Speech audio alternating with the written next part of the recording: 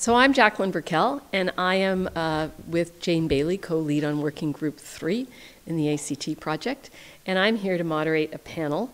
Well, I won't be doing much moderation, so I'm here to facilitate a discussion on court data creation and management. And with us for this panel, we have Michelle Mann, General Counsel of Justice Canada, David Tait, Professor at Western Sydney University, and Paul Embley, Chief Data Officer of the Nevada Supreme Court. We were also supposed to have Harold Epigneuse, but unfortunately Harold could not be with us, so we are 3 instead of 4 and will be mighty. So I just want to take a little bit of time to give a brief introduction to each of our speakers, and I guess I'll preface it by saying we are going to switch the lens a little bit right now to talk specifically about court data. That is maybe narrowing the lens slightly, because I think we've been talking about all forms of data. And really, it's interesting because, like everything else, data gives and data takes, or there are positive and negative consequences of access to it, of collection of it, of uses for it, and that's one of the things that we want to explore here.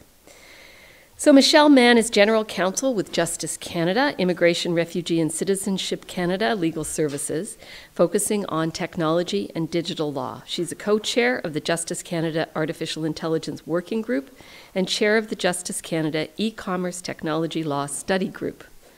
Michelle is the Justice Canada business lead of a partnership with IRCC to pilot an AI-powered legal technology tool for immigration litigation support, and that's what she's going to be speaking about today. She's also a member of the Law Commission of Ontario's AI Advisory Panel supporting its Digital Rights Project. Michelle's practice includes advising on applied AI projects where AI is used in administrative decision-making and on AI policy issues. Michelle started her career in private practice and has previously advised the departments of then Human Resources and Skills Development Canada, Health Canada, and the Public Health Agency of Canada. Michelle holds a BA from the University of Saskatchewan and a JD from the University of Manitoba, and she's been a member of the Law Society of Ontario since 1994 and the Law Society of Manitoba since 1989. She'll be our first speaker. Our second speaker will be David Tait, and he is a professor of justice research at Western Sydney University. For 2022, though, he is on sabbatical at the Berkman Klein Center for Internet and Society at Harvard Law School. I'm jealous. He received his PhD from the London School of Economics in Social Science and Administration.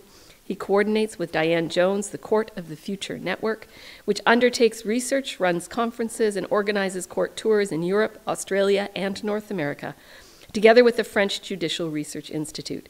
He's led 6 experimental studies about court technologies and spaces, examining interactive visual evidence, remote witnesses, iPads for jurors, the prejudicial effect of the dock, distributed courtrooms, that is, remote participants appearing in correct positions with localized sound, and virtual courts. He is currently part of a project in partnership with the Fraunhofer Institute and organized through the University of Montreal, developing an immersive virtual court platform for use on justice hearings and working out how this facility may impact fairness, sense of presence, and quality of communication. And finally, we have Paul Embley, who is the Chief Information Officer of the Nevada Supreme Court. He began his career in Silicon Valley working for the who's who and the who's no longer.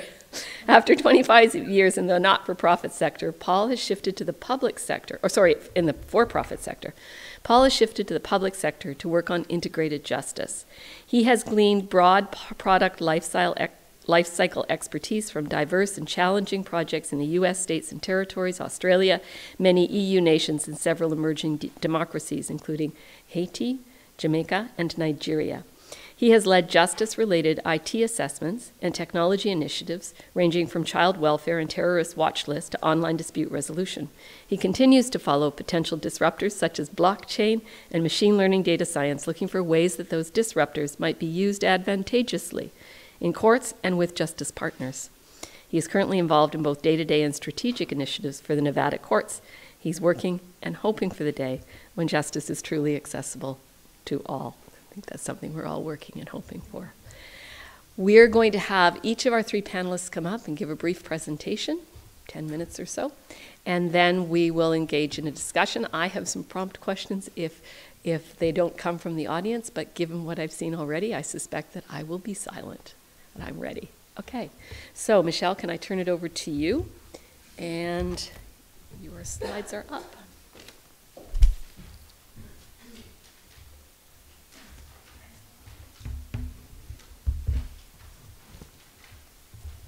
Too many tools in this era of tools, and none of mine have been working for the last 12 hours, so it's been an interesting ride. I finally resorted to having something printed in case they failed yet again, so bear with me. Thank you so much for the invitation to join the panel today. It's a pleasure to be here with colleagues. And I just want to qualify my remarks, as we always must, that these are not official positions of the Department of Justice, just views on topics as we explore them today.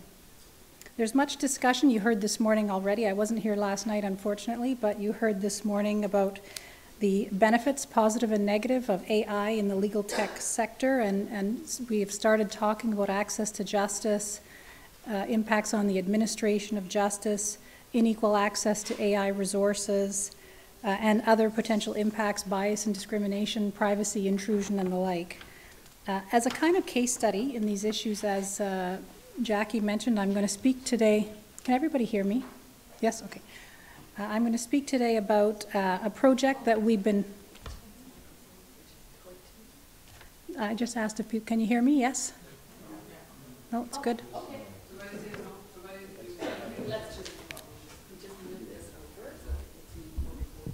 Oh, for recording? Oh, okay, there we go. Tell me if now I'm too loud.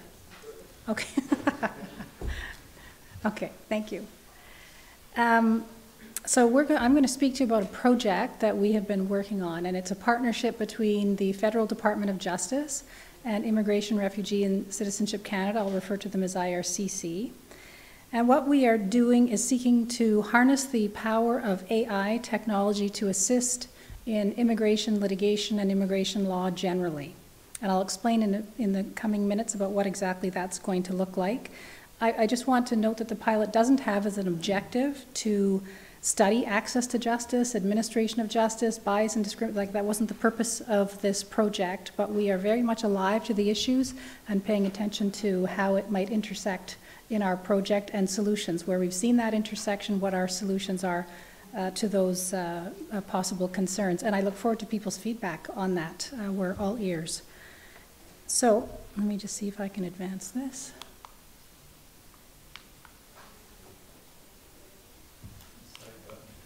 Yeah, I'm using the side button.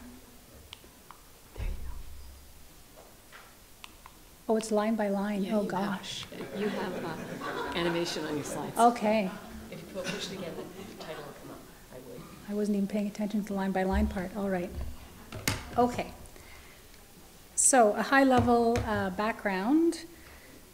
We are wanting to use, let me stop by explaining, first of all, just a super 10-second of how the litigation works. So we have people that apply to the immigration program for all manner of visas and the like, and we have officers that are employed in the Department of Immigration who make the decisions on the applications. Those decisions on applications, I probably stepped too far back, didn't I? Those decisions on the applications can then be judicially reviewed by the federal court. So if someone does not like their decision on an application, they file a judicial review application with the federal court. There's a hearing, pleadings are filed, FACTA, etc., and the judge makes a decision, and a decision is issued by the federal court. We're talking about using that case law, the decisions of the federal court, and using AI to analyze those decisions of the federal court to assist in the preparation of litigation. So the litigation has already been filed. And why are we doing this? What are our expected results? We are hoping that we will see some interesting, insightful information from using an AI-powered tool, and that it will assist us both in managing litigation and in actually formulating positions and arguments. Let's see if this will work. There we go, okay. Okay. So why are we doing this? IRCC is the most heavily litigated department in the Government of Canada. It accounts for 60 to 70% of the federal court docket. So that's a lot of litigation, and so the thinking is surely there are tools that we could use to assist in the management of that litigation for the benefit of all, and I'll explain in a moment how we get to that part, the benefit of all. We know that there are tools developed by private industry for other areas of the law that are similar to what we're aiming for. Blue Jay Legal out of the University of Toronto has a tool out there called Tax Foresight. In the tax law domain, they have one for employment law. So, you know, they exist, but there isn't one at the moment for immigration law. So we are trying to really fill a need. We see a gap and we're trying to fill a need. And what, in the bottom line, what we're going to test here is whether that body of case law, immigration law, is conducive to analysis using AI, because not every data set works with AI algorithms. You have to annotate it, you have to prep it, but even then, it doesn't always work and it doesn't lead to productive outcomes. So that's really what this is about, is first and foremost testing whether it will even work on the case law data set. In terms of scope, it's important to know what we're doing and what we aren't doing here. As I said, it's a litigation support tool. What that means is it's not a tool that we are intending to be used by the front-end officer making the decision. This is something we thought about. We asked, and I'll talk to the procurement in a second, we asked industry about whether if we built a tool to assist our litigators and our client officials that work with the litigators and the counsel that work on these files, if we built a tool for that purpose, could it be used by the frontline administrative decision maker on the incoming application? We asked that question of industry, but we've taken that off the table because it raised a lot of policy concerns that we needed to keep this focused on the core purpose here, which is a litigation tool. It was never within scope to have automated decision making for frontline decision makers for this tool to be used for that purpose. That was never in scope, although it was erroneously reported as such. I won't get into that because we can talk about that later if you wish. We've chosen one type of application because you have to, with this approach that we have in mind, choose one. It's not a tool that would analyze any possible immigration law decision. This will focus on a certain type of application for humanitarian and compassionate consideration. We're also using, as I've mentioned, case law data, publicly available case law data only. We aren't using other data of applicants. We aren't using other IRCC data or Department of Justice data. We're just testing what you can do with case law.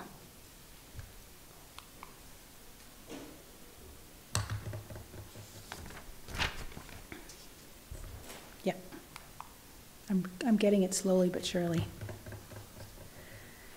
And so, as I mentioned, we want to use it to assist us in managing litigation. We want it to see if it will generate more comprehensive and faster analyses. So if you think of it this way, instead of counsel, based on their level of experience, getting an application for judicial review, reviewing it, thinking about the state of the case law, what are the arguments, what's the strength of the case, that's how the normal process, right? They might work with a paralegal to do some research or do their own research. Those are the normal steps, and it all leads to a lawyer advising the Department of IRCC on giving a legal risk assessment. What are the strong arguments? What are the weak arguments? What are the chances that you will win or lose? So that's the traditional approach that you'd see, and we're talking about putting a tool in the hands of those litigators and counsel and client officials to really assist with that process. And what's a key distinction is that this type of tool will actually review every decided case.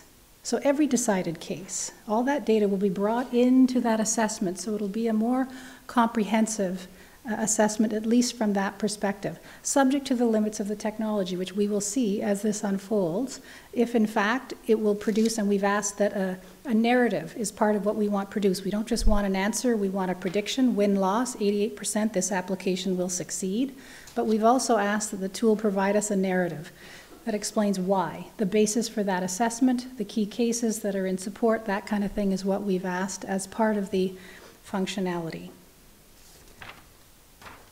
And obviously, out of this, we undoubtedly will see insights that human review may not have revealed. And that's where it gets interesting. Are they insights that are the throwaway anomalies? Well, I don't know what that means. I'm not sure why the data would show that. Or are there actual insights that a lawyer who understands the area of the law would find interesting in terms of a development or a trend in the case law that had not been picked up or was not understood. So there will be some interesting information.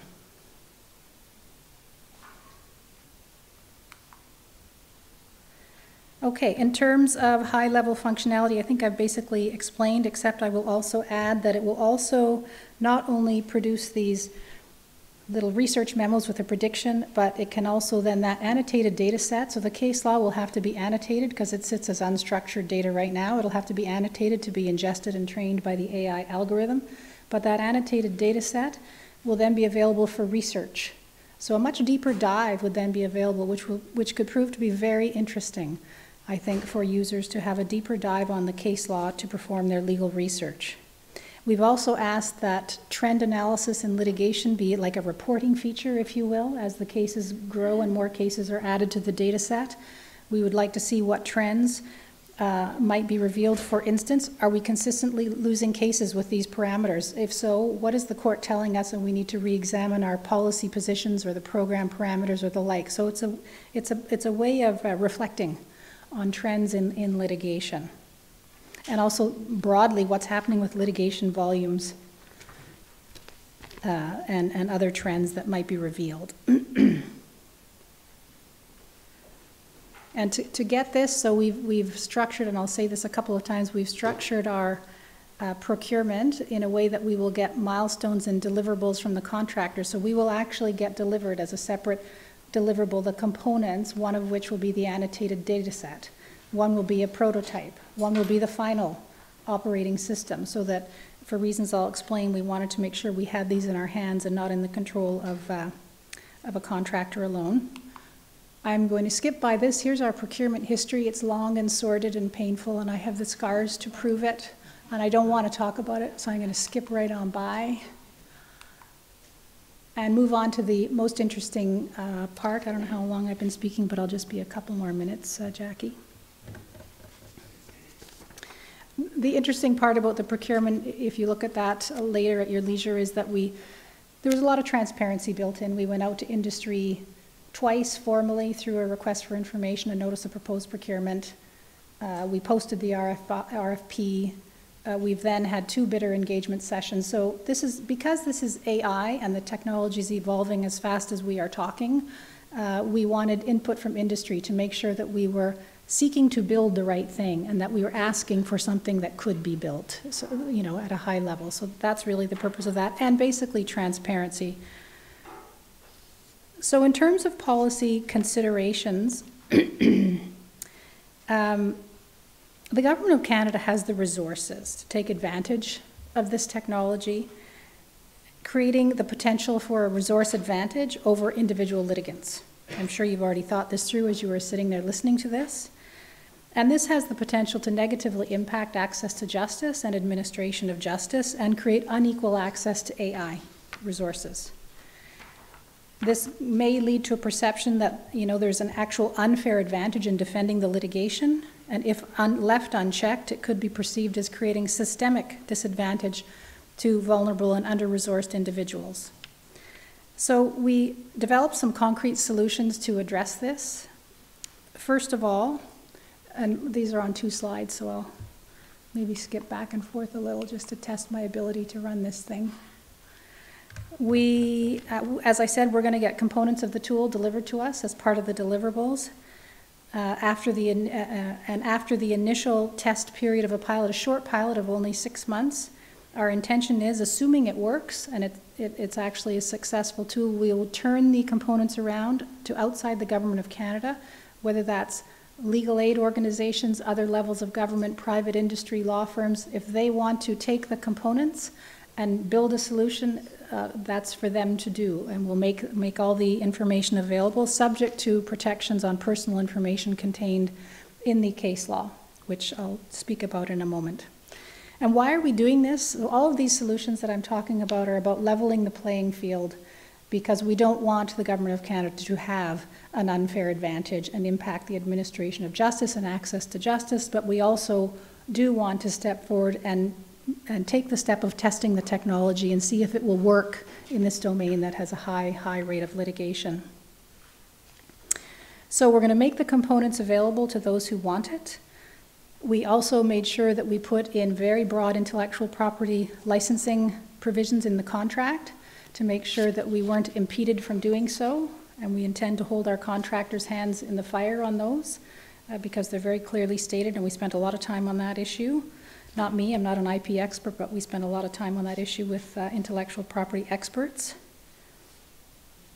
So our hope is, as I've stated, that this technology, whatever we come up with coming out of this pilot, could then be used by others and lead to better informed litigants on all sides and a more equitable approach to litigation and informing yourself. And the points that were made this morning by Daniela Piana about leveling the playing field with the distribution of information and the technology. So this is what we are trying to do, and hopefully a byproduct will be reducing the caseload of the court, because it will hopefully, narrow a little bit the volume of litigation if people are more informed about the likelihoods and the arguments and the likelihood of success of their case and what the court has been saying. They will have more information in hand. Just a couple of comments on bias, and then I'll stop talking. I mentioned that studying litigation trends is in scope of the project, and we've asked the tool be designed to permit that kind of study. It was not intended that the scope of this project be used to study bias and discrimination trends in judicial decision-making or that of the frontline officer, either at a macro level or on an individual level. That's not the purpose of the project. That would require a very careful project and a careful approach to that sort of data and the use of that data. And that's not what we're trying to do here, but we're very much aware of the issues. IRCC has its own anti-racism task force. It is already unpacking as an organization in government very actively the potential for discrimination and bias in their operations and in their program delivery. So that work is already ongoing. And I want to be clear, I'm not saying that we're not interested in trends, in bias and discrimination, whether at the individual decision maker level or across the macro trends in the data. But, it has to have a proper analysis in the proper context and be done carefully, and that's really not our scope for this project. Our imperative here is we don't want the tool to be used to profile and take strategic advantage of decision-making patterns of individual judges. That would bring the administration of justice into disrepute if the justice litigators were using it in that way. So we prohibited this functionality in the tool so that individual decision makers cannot be profiled. So that's directly in our contract. And in terms of bias, we've imposed on the contractor that in their activities, in building this tool, that they take measures to ensure that they don't embed additional other bias in the way they develop the tool. And we're going to do an algorithmic impact assessment under the Treasury Board mandatory directive. That would require various steps, even though we probably fall outside of it for a matter of transparency and due diligence. We're going to do that. We've already done a privacy impact assessment that will be concluded once we have the tool. From a privacy standpoint, I would just say that we have put protections in the contract. We are fully aware that there's personal information in case law. It's publicly available, but is nonetheless personal information. There's an interesting case in Canada, the Globe 24H, you can look up and I can talk about with any of you later if you'd like, that made us very alive to the dangers of having large annotated case law data sets available in the public domain. So we won't drop that into the public domain, we will restrict that.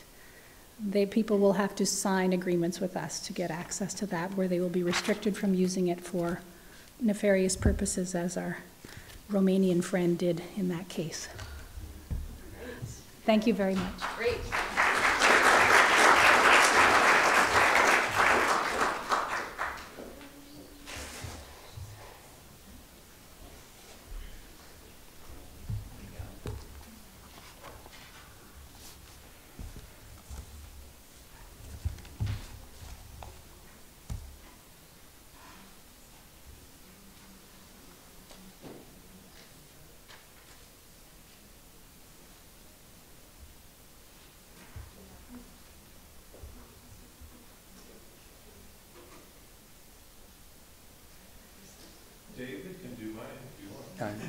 If you can't find it, don't worry, I can do it without it.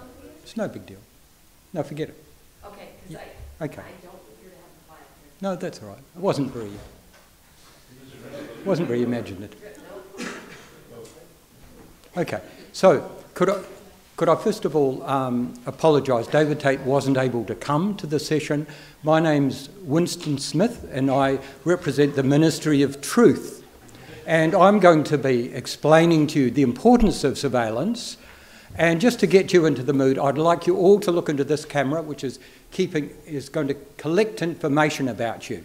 Now, you might think, what sort of information? Well, one of my mentors can declassify official documents just by thinking about them. Now, we're going to declassify your minds and figure out what you're thinking, but you need to look into that camera and I'll report at the end what you've been thinking about. Okay, so what I'm going to be doing is talking about various forms of surveillance using and creating court data, and I'm going to argue for it. I think it's a wonderful idea and there should be a lot more of it. And I'm going to be looking at some of the areas where we're underusing court data, in particular types of data, and then I'm going to be looking at methods that could be used more widely. You know, we've only got a partially surveillance society. Really, China is so much more successful with its social credit system. In fact, social credit came from British Columbia. Did you know? It was a Canadian invention, and now the Chinese have picked it up and they're operating, and we're going to reapply it back to you again today. Okay, well, let's start by a bit of surveillance over governments. Well, we're nervous about this. We think in the Ministry of Truth we don't really think the government should be surveilled, should be above it, but all the same. There was a recent case in Australia. There's a Royal Commission into a robo-debt inquiry in which people were sent debts that they didn't owe, and some people committed suicide, and the government tried to suppress it, and some of the documents in the tribunal were redacted. And so there's a Royal Commission into this.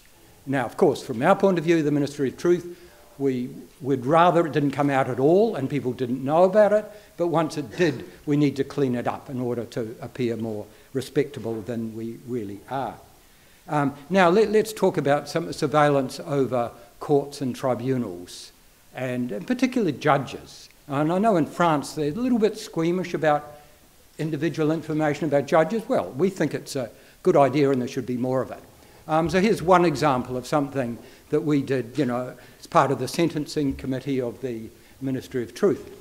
And it's looking at discrimination against Aboriginal people in terms of over-imprisonment rate. So we looked at the unit record data for judges within courts, within regions, in terms of their use of imprisonment. And we could, and we looked at what was it to do with individual characteristics of the judges, of the court, of the type of people. And what we found was it was basically there were regional disparities to do with access to alternative community services. So as a result of this surveillance, we were able to recommend to the government, and they partly do it, but governments never entirely follow recommendations. They increased community options so that magistrates in particular could use those options instead of imprisonment. But that was an important use of unit record data about judges themselves. Then there's another example, 20 years earlier, we were looking at magistrates in Victoria and the use of family violence orders. And my role in that was to work for the Chief Magistrate to go around looking at individual magistrates and what they said to women who said they'd been, you know, beaten up by their husbands. And some of them said, you know, go back home, it's normal, there's nothing to see here. And so we reported that back, and the result was, you know, over a long period of time, now the only magistrates who are allowed to hear family violence matters are ones who are specially trained in the jurisdiction and have support workers accompanying them.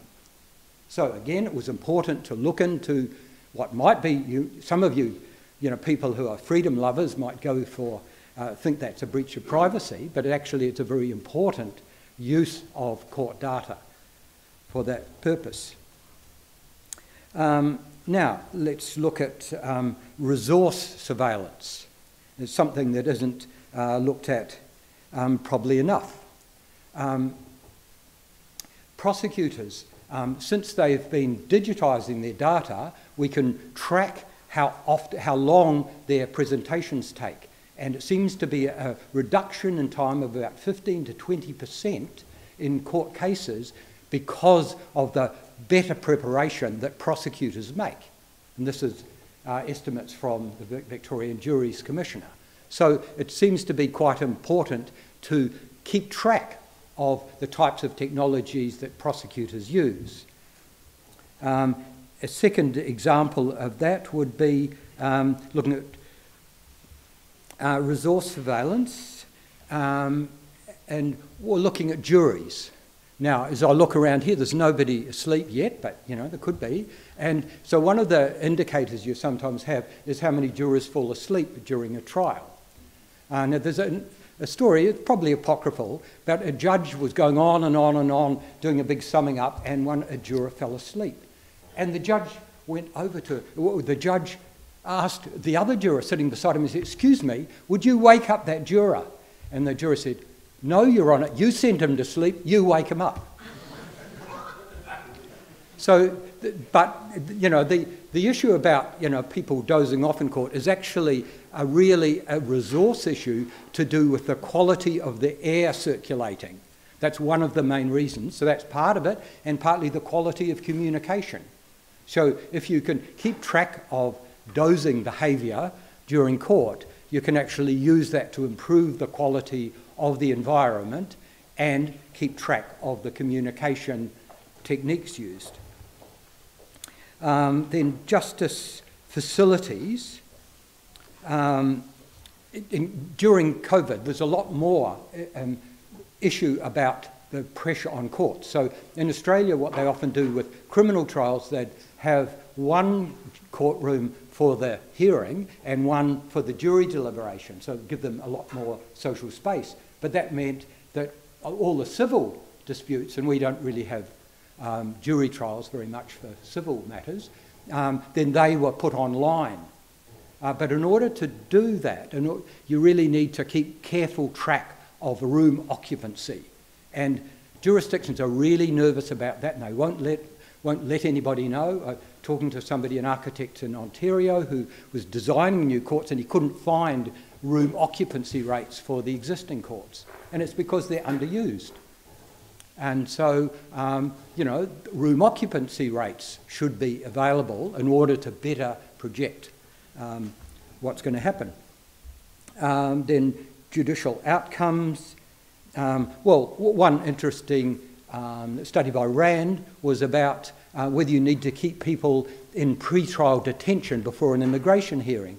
And they showed that if you had some sort of case management, people were just as likely to turn up as if you kept them in detention. Now, that's a really important piece of information because it avoids people who are very vulnerable being stuck inside detention centres. Okay, so that's my first issue, you know, some of the ways in which we could increase surveillance by making better use of court data. Now, collaboration with academics. Now, as you know, academics are notoriously fickle and can be bought off by the highest bidder, and we're proud of it. It's an important part of our identity. And so we work with courts to get data that could be relevant to their functioning, particularly if we get credit for it and they talk to us nicely and feed us well. Now, so let's look at one issue, safety risks. We did a comparison of how people are greeted when they come into courts in South Australia and Victoria. Now, Victoria, you have these security guards who don't know anything about courts, who are kind of buffy figures who are basically security people. And everyone feels nervous when they go in, and they feel even more nervous when they pass through security. South Australia, what they did is they said, well, we don't want anyone with any training in security. No police, no army, nothing like that. We want women who are trained in sales and service and hospitality. So most of the people on the door when you go into court in South Australia are women who smile at you and say, how can I help? And so by doing this comparison between different jurisdictions, and then people are much more relaxed when they go into a South Australian court. So, you know, we've got evidence that actually the recruitment process makes a lot of difference to the experience people have. Jury management. Jane Delahunty led a study about how jurors are satisfied and what the issues are. And one of the issues was actually to do with how judges treat jurors and how they ask questions in order for people to be excused. And in some places, the judges talk to people privately, or they'll accept that they have a reason why it's not appropriate for them to be on a trial. But there were a couple of judges we came across who, if somebody said, no, I don't want to be in the sexual assault trial, the judge would say in the front of 50 people, you've got to tell me why you won't take part in this trial. And that was traumatic for the people concerned, and we documented it, and there's a bit of complaints that, you know, how dare we stigmatise judges. But nevertheless, they changed their practices as a result of that. Fairness. Well, you know, our main work is on showing that the doc is prejudicial, and so we've got good experimental evidence to do that. But there's lots of other things you can look at as well.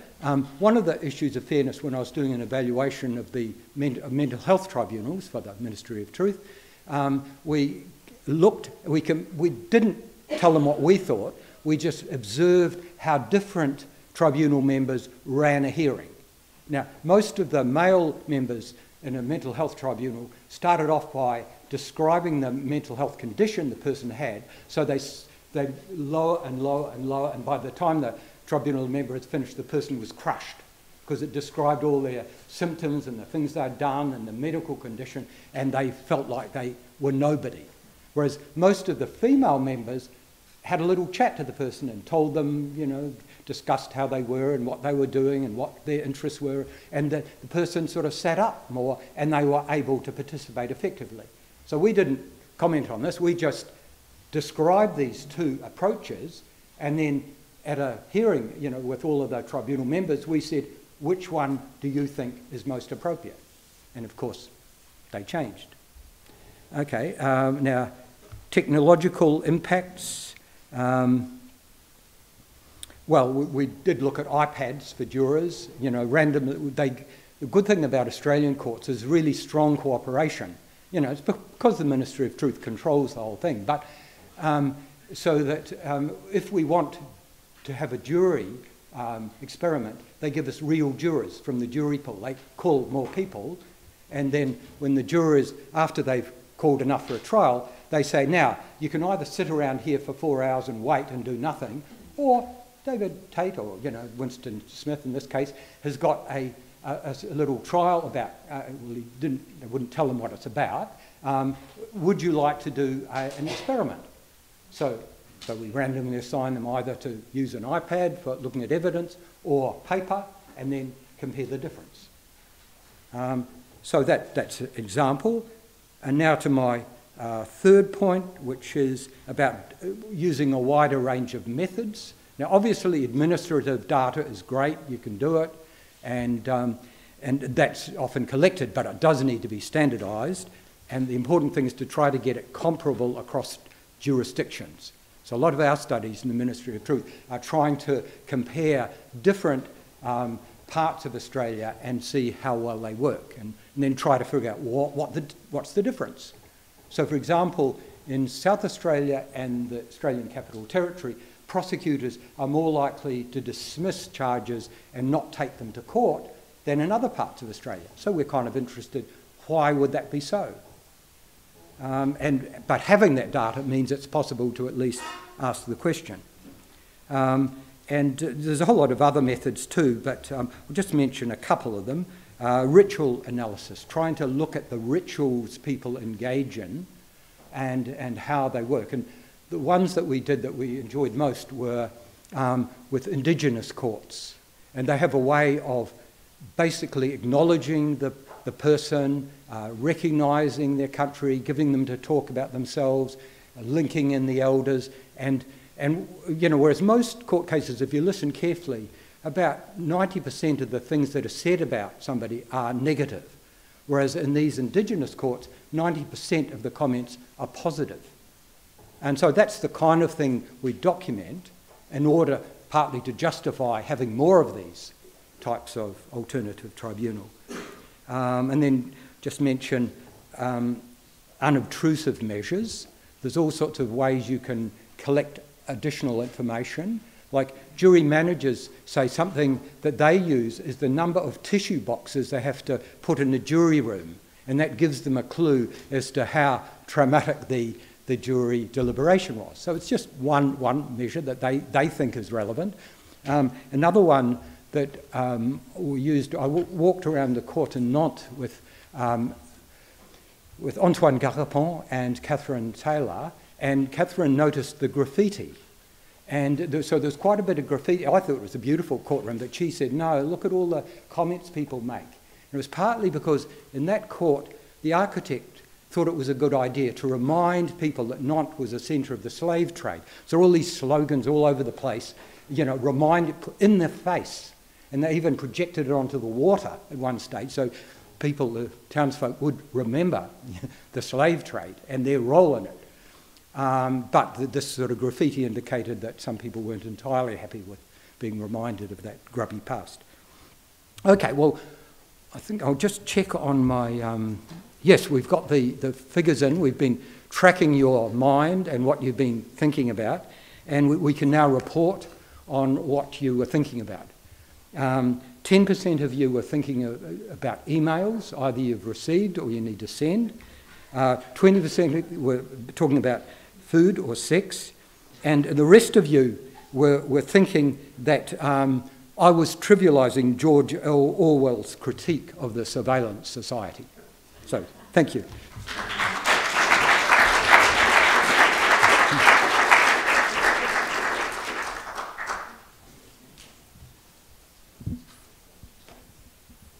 All right, we're going to test how good the cameraman is, because I am not a podium person.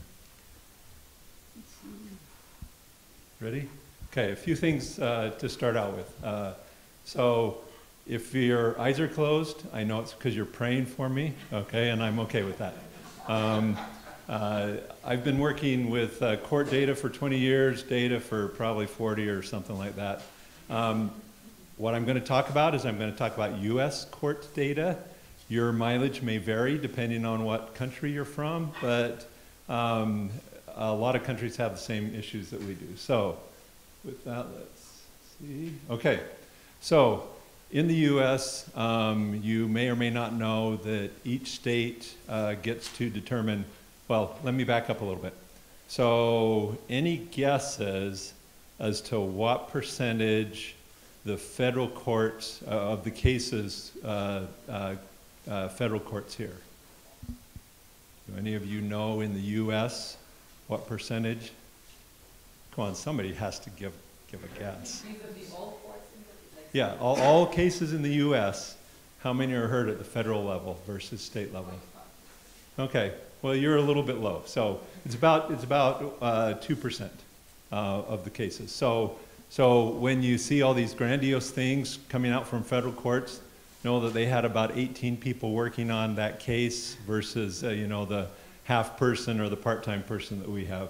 So in the states, we have centralized courts.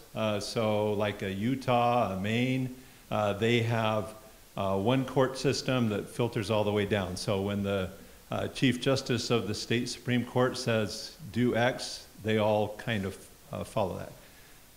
When you go to someplace like Texas or Nevada, where I'm currently, you have decentralized, meaning that each county kind of runs their own shop. And so I can encourage people to do things with their data, but they can also say, not today. Another big issue is quality of data. And so I'm going through all the problems with data first to get this out of the way, okay, and then we can talk about how wonderful the court data is that you actually can get. So quality is a big issue. I was on a call yesterday where we were discussing the process, and a citation that comes in if it has incorrect data on it, can a clerk actually correct that data? And there are some legal people who would say, no, I mean, that was the original charging document. You can't change that. Well, you know, what if they, you know, put the wrong cord in? Can that be corrected? What if they put the wrong color of car in? You know, they use the wrong initials and all that. So quality of data is a very, very big thing for us. And that's one of the reasons why courts are hesitant to share with you, is because they know their quality is, I won't use the word, but their quality is pretty bad. Not my job. Now, I know all of you researchers would love to know how many left-handed EV drivers ran a stop sign at 403 yesterday, okay? But the clerks are going to say, not my job, you know, to collect your data for you. So one of the things that we try to do is we try to figure out how can we incentivize people to collect data that wouldn't normally be part of their job. When I worked in Kentucky, I was this big data hotshot, and I thought I knew everything there was to know about data. And we were talking about juvenile data, and I was thinking of some of the more populous areas, but we wanted to do a report, and somebody said, no, we can't do that. And I thought, well, why can't we do that? And they said, because you get out into the rural counties, they will have one case for a juvenile.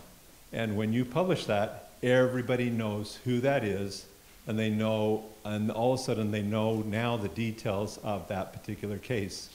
So when we talk about anonymization of data, I get how we can do that, but sometimes even when you anonymize it, people know what the data is really telling them. So we need to be very cautious and cognizant of that. If you ever hear somebody say, well, it's against the law or the statute, or it's against a rule, or it's against a regulation, what they're doing is they're just hiding it. They don't want to share it with you, and it's probably because they don't want to share it because of number 2 there, the quality of the data. Overlapping, conflicting authority, we have that all over the place. Who can share what data? Can we, the courts, share data that was collected by law enforcement? Can law enforcement collect information and share information from the courts and so forth? Elected officials, I don't need to say anything more about that. It's just a problem. Funding cycles. So in Nevada, I actually get a 2-year budget. So my legislature meets every 2 years. So as a technologist, and you'll all appreciate this, as a technologist, I have to figure out what technology is going to be doing for me in 4 years from now when I do my budget. So I'm this great magician. If you need stock advice, please see me, because I can predict all kinds of things. But so funding cycles are very real, and depending on where you ask for data in that funding cycle, you may or may not get it. At the end of last year, all of a sudden, I magically had $800,000 to spend. You know, in a month, of course. but you know, the funding cycles really do matter when you're asking about data. All right, let's go real quick, because I want to hear your questions. I learn more from you speaking than I do from me. So limited IT, over half my staff is contractors because I can't find IT people. You know, poor me, and if you want to send your resume my way.